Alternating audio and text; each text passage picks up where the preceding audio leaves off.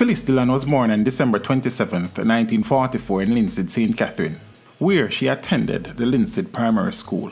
Influenced by American singers Connie Francis, Patti Page, and Dionne Warwick, she began singing at school and in church before trying her luck in various talent contests. It was during a performance at the Glass Bucket Club in Kingston with the group The Vulcans that Duke Reid's session guitarist Lynn Tate discovered Dillon.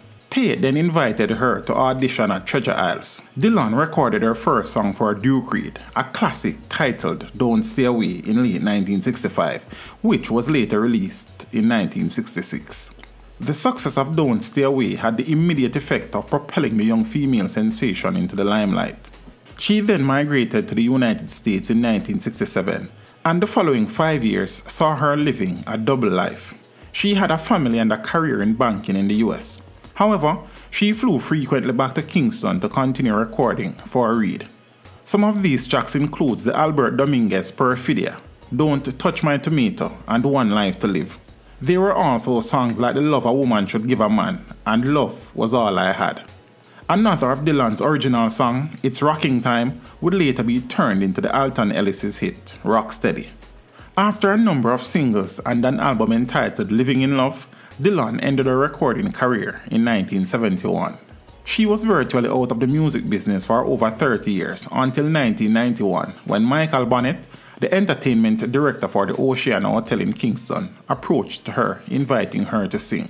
Her refusal at first was later rescinded and sparked a revitalized interest in performing and recording. In the years following, Dillon would tour the United Kingdom, Germany, Japan, and other places. In 1998, Dillon returned to the recording studio with Lynn Tate, marked by a re-interest in ska music in the United States. She remained active until illness took hold. Phyllis Dillon died on April 15, 2004 in Long Island, New York, after a 2-year battle with cancer. She was 59 years old. Dillon was posthumously awarded the Order of Distinction in 2009 by the government of Jamaica for her contribution to the nation's music industry. Teach them! Hey yo, hello! Send the message and make it reach them. It's teach them. Right here, Warlord representing.